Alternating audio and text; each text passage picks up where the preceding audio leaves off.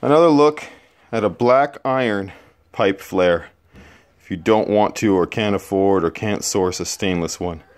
They are still usable, but this is the kind of wear you're going to see after use. It's going to break down quicker than stainless, but it doesn't mean it's not usable. It does mean for good airflow that I've got to take it out and clean it up more often. Because you can see the intense buildup and damage occurring. I can also confirm that I still have good alignment, and it's hard for you to see it in the video because of the bit of blur, and I have a real hard time getting it to focus deep there. But it is still a straight shot through.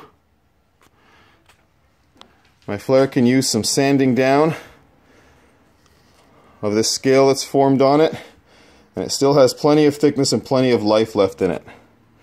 So, do you need a flare? Yes. Does it have to be stainless steel? No. Just know that you're going to need to maintain it a little more often if it is black iron pipe.